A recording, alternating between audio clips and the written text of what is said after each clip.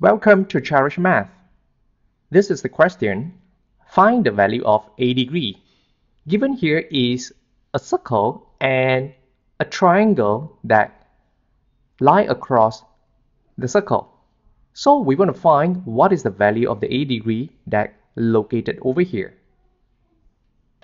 In the first step, I'm going to label point A, point B, and point C. I'm going to use this theorem located on the right-hand side to solve the problem. The angle at the center of the circle is twice the angle at the point on the circle subtended by the same arc. So it means that this is theta, and at the center it turns to theta. The same thing is going to happen here for a degree. When it comes to this part, it is going to be twice of the a degree, which is 2a. And on this corner is going to form a right angle simply because the line AB is a tangent to the circle. I use supplementary angles to solve the problem.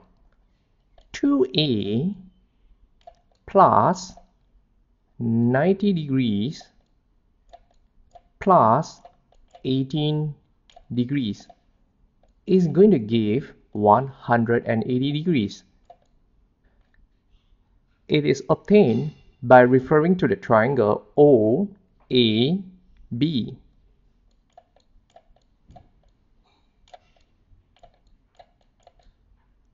And now we get the value 2a is 72 degrees.